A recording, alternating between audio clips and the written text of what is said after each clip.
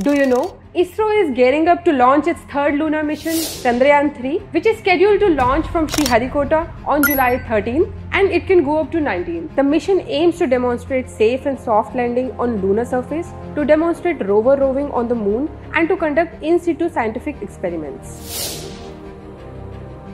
Chandrayaan-3 is different from its predecessor Chandrayaan-2, as Chandrayaan-3 will not carry an orbiter, as Chandrayaan-2's orbiter is still operational and will assist the new mission.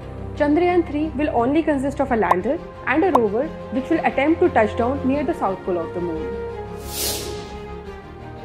Landing on the moon is a complex and a risky task as it requires precise coordination between various systems such as navigation, flight dynamics, terrain mapping, thruster firing and deceleration. Any error in these processes can result in crash landing. The mission has a budget of 615 crores and is expected to last for 14 days on the lunar mission. From 13 July onwards, the eyes of India and the world will be fixed upon the Satish Dhawan Space Center in Sriharikota, witnessing the culmination of years of hard work, dedication and technological advancements.